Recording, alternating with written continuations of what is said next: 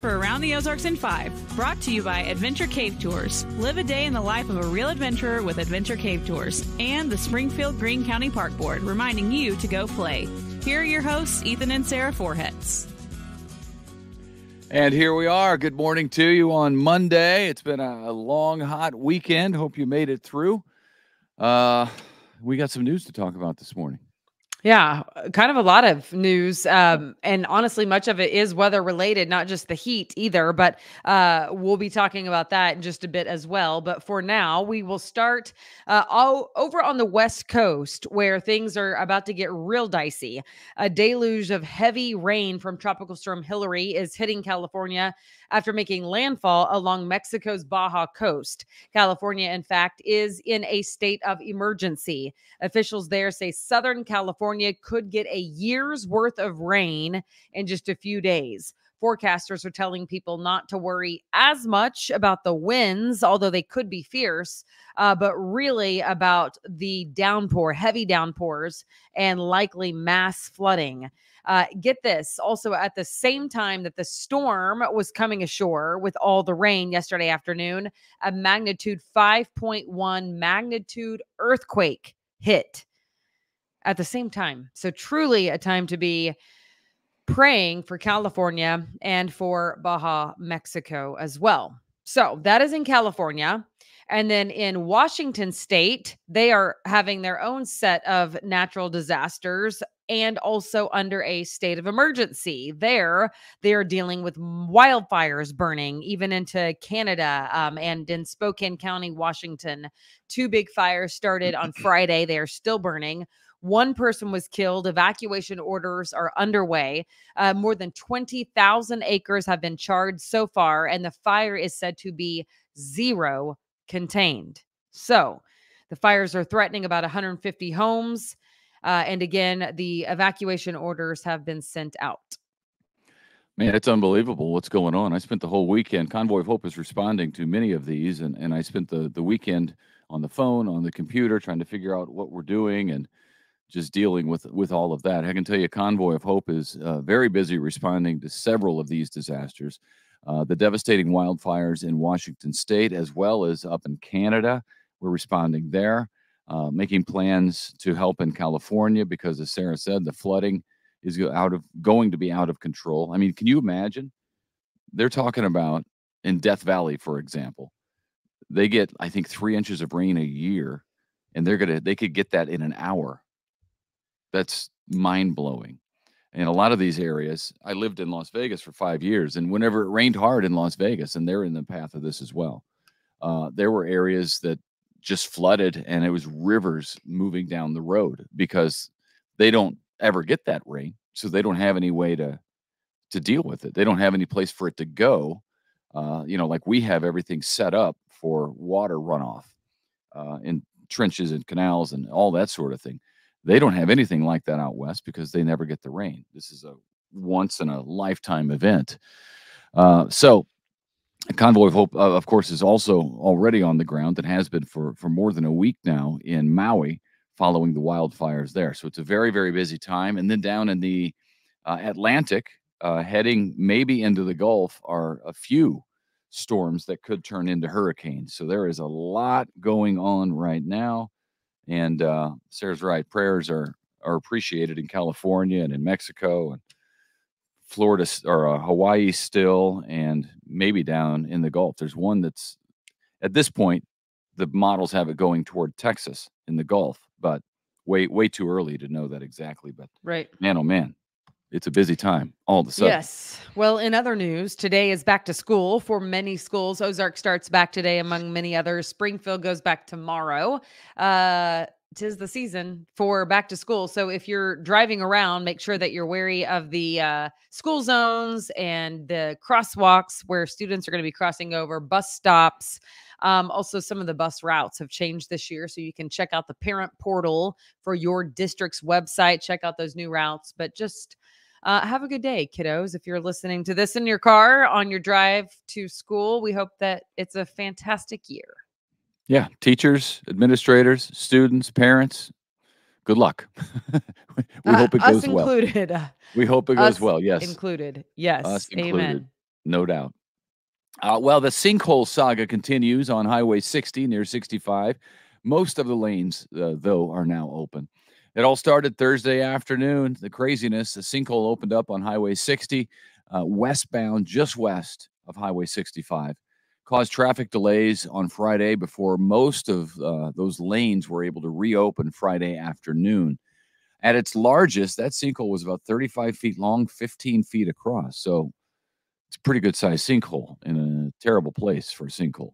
The Missouri Department of Transportation is working to fill it and make plans to get all the lanes reopened there. But man, the traffic was crazy. You were stuck in it for more than an hour. You had to go all the way up because if you're on coming from Branson, Ozark, north on 65, and you want to go west on 60, you had to go all the way up to Battlefield because the giant high arching ramp was closed. And I was actually laughing at myself because I was just, along for the ride, really, but it turned into longer than I thought. And I had my running shoes in my car and I had cash, which I don't typically carry cash. So I took it upon myself to go get myself a coffee while I was sitting in the traffic, just pulled on in and grabbed a coffee. And then I'm like looking in the back and I'm seeing my running shoes calling my name. So then I went down to the Greenways Trail because I was there at like Battlefield and Lone Pine. So I was like, you stopped on the way? You just pulled over to the side of the road? I had sat there for 50 minutes and I was barely moving. So then when I get to moving, I want to do something and I had cash. What was I to do? This is why I don't carry cash. And then I had my running shoes and I was by the trail. So I was like, I'm just going to make some lemonade over here. Don't mind me.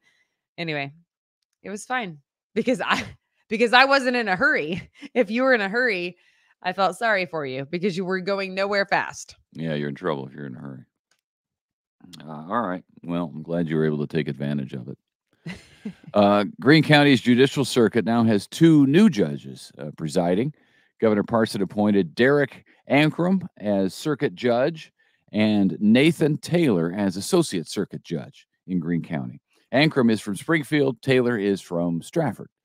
We've been telling you about this. Greene County has lost a few judges, more than a few, to retirement in recent months. So they're trying to fill those positions. Yeah. Congratulations to both of them and to Missouri State University. They just received the largest one-time gift in history of the university. It was an 8-figure amount, although the university does not give exactly how much it was. So that's interesting. But that means it's at least $10 million. So that's amazing. The C.W. Titus Foundation gifted MSU, and it's going to support a new facility for arts education as well as social sciences and humanities. Wow. That's a good sized gift.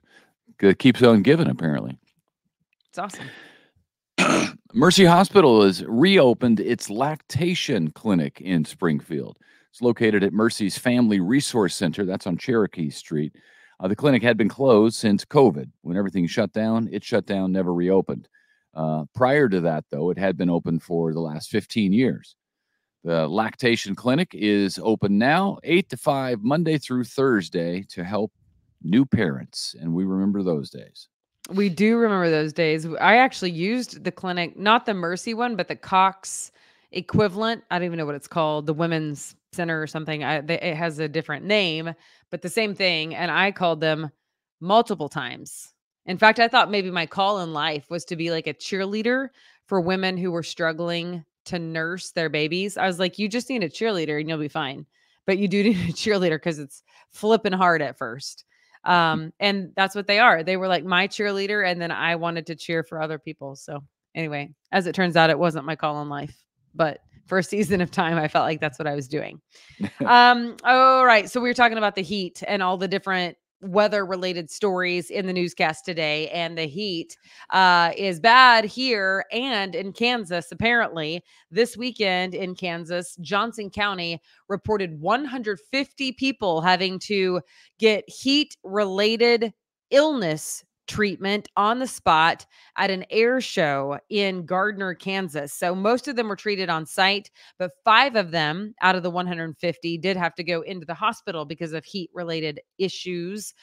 So doctors say hydration is the key And instead of guzzling a bottle of water, once you are in the heat and at practice or wherever it may be, make sure that you are drinking consistently small amounts all throughout the day. A sip here, a sip there. I got my water right here. Oh, look at that. Staying on top of my hydration. You see that? Well, yeah. Hydration first. Cumulative we were up intake. We were, well, we have an excessive heat warning. It's going to be hot all week. It's going to be crazy all week for this late in the year, too. But we have excessive heat warning in place until Thursday night at 10 o'clock. You can imagine that. So it's going to be like 100 degrees all week long, and then 99 on Friday. So no more excessive heat warning. We're good with 99. But I was up in Kansas City. We had soccer games this weekend, and we had 2 games on Saturday. The first game, it was fairly pleasant because it was early, 9, what did we play? 10:45 or something like that. And then the second game was in the heat of the day. It was afternoon, and it was hot. And they have these crazy rules there that the kids, you can't have umbrellas at the bench, and you can't have an actual bench. So we had both for our kids. We had a bench there, and then we had umbrellas giving the kids shade because it's 102 degrees. They're playing on turf, which adds at least 10 degrees, I would think. It's like an oven. And they came and they took away the umbrellas and the bench. So the kids are now sitting on the hot turf. I mean, it was ridiculous given how hot it was. About 10 minutes later, one of our kids throws up because he's so hot, and they call all the games off at that point because one of our kids threw up. And they're like, "Oh, it's too hot now. We got to stop the games." And then Ethan was fit to be tied. He called me. He's like, "They took down the tent. What do you mean? They took down the tent. It wasn't a tent. Why would they take down the tent?" We knew they weren't allowing a tent. Or the umbrella, whatever it is. It's an umbrella to give kids shade from the heat. I mean, it's insanity. It was 102. So then, and there's a lot of Springfield people who drive up for this.